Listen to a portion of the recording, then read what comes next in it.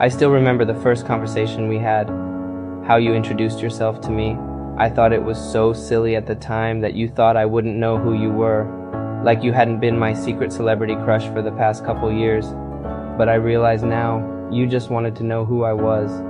You never saw me as below you, like the rest of the snobby people at this school, who always made it their mission to make sure I never forgot I was an outsider.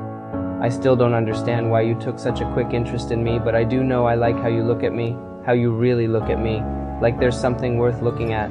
And from then on you had me hooked, and I knew that Crown Prince Wilhelm of Sweden will forever have my heart whether I liked it or not.